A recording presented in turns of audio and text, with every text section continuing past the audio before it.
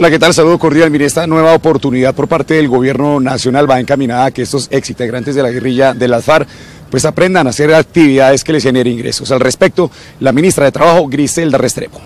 Me parece muy importante porque lo que van a hacer es formar a las zonas veredales a los hombres y mujeres de la Farc alrededor de lo que es el cooperativismo, qué representa el común y cuáles son esas misiones que tienen que cumplir, pero además las expectativas enormes que pueden tener ellos en ser formados alrededor de un tema tan importante y que va a determinar parte de sus proyectos de vida.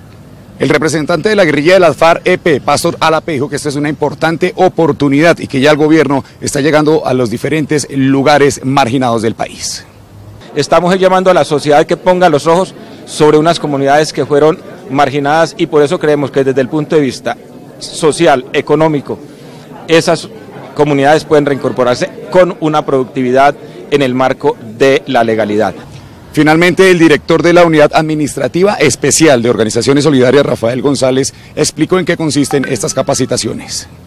Más de 100 profesionales son las personas que estamos destinando para que entren a hacer intervención en las diferentes zonas veredales, a las antiguas zonas veredales y campamentos donde se encuentran los desmovilizados.